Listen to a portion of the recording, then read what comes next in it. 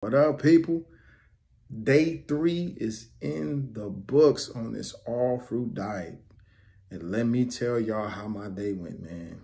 First, was not expecting this, but I woke up in the morning around 4 o'clock, body drenched from head to toe in sweat. Bro, every pore on my body was sweating. And I was not expecting that. So I believe my body was detoxing, but that was crazy. When I did eventually get up, I noticed that I didn't have brain fog like I normally do when I get up. I had this clear mind. I can't explain it. And not only that, man, I had a lot of energy. I went beast mode in the gym. And that energy stuck with me pretty much a majority of the day. Normally, since I travel a lot, I'm not a driver, so I need coffee when I drive. I don't care if it's over 30 minutes, I need coffee.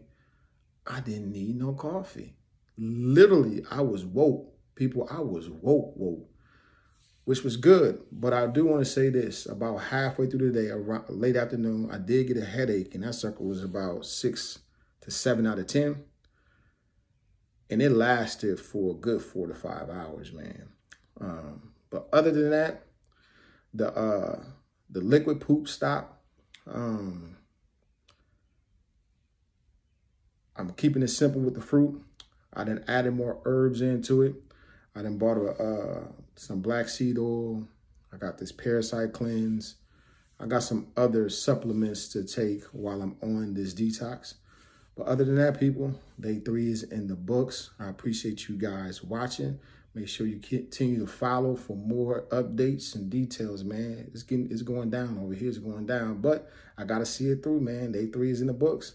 So until next time, people, peace.